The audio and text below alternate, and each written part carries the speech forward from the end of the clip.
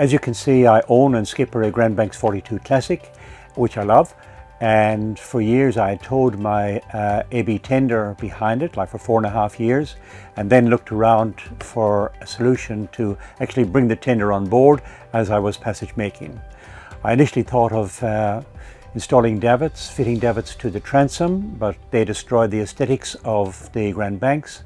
I then looked at fitting on top of the flybridge where I'm sitting, crane davit, and then stowing the tender on top of the aft cabin. But that sort of left the space around the aft deck too tight. And then I looked at a very expensive option, and that was a hydraulic platform. A swim platform with all of the hydraulic gear underneath the water. But by the time that I got quotations for that, I stopped. They were so expensive. I then looked further and found what I think is the perfect answer, and that is the Presto Marine hydraulic lift, which I've now fitted to my Grand Banks.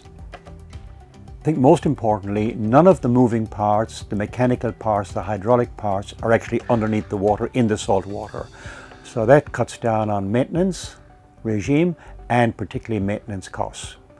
Secondly, the hydraulic pack can be fitted either inside an aft cabin or in the lazarette where I have mine fitted in essentially a salt-free, dry environment. And the only parts that are exposed to the marine environment are the two hydraulic arms, but none of them enter the water except when I'm lowering and raising the tender. The other advantage is the very short time, less than a minute, it takes to actually lower the tender into the water. I hop into it and drift off and do what I have to do, go ashore, explore. And then when I come back to the mothership, I just drift on to the arms, and again less than a minute, and the dinghy is raised and stored safely close to the transom for excellent passage making.